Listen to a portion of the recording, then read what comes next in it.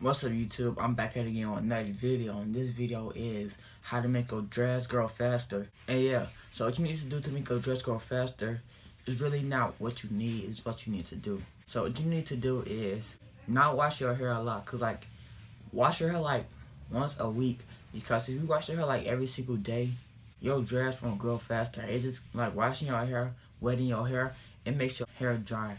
And then your hair dry, your hair don't grow. So like when you wash your hair, just like your scalp and your hair, that's what gets dried up, and then your hair will take way longer to grow. So don't wash your hair a lot. Wash your hair like once a week. And then when you get done washing your hair, you will need to put some type of moisturizer in your hair. But don't put a lot, because you don't want to, build up. And yeah, so do that. And yeah, another thing, to make your hair grow faster is you can get a braid style, because sometimes when you get braids, make your hair grow faster. I don't know why, but it just seemed like that. Cause like when I got braids, my hair was shorter. I took them out, and then my hair got looked a little longer.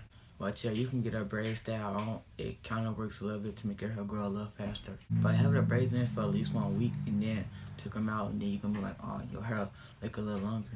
And if you moisturize your hair, moisturize your hair just like 2 times a week, because you don't need to do it that much, because you're going to overdo it, and then that's how you get build up.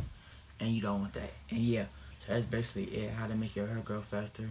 And yeah, make sure y'all like, comment, subscribe, and I'm seeing you on the next video.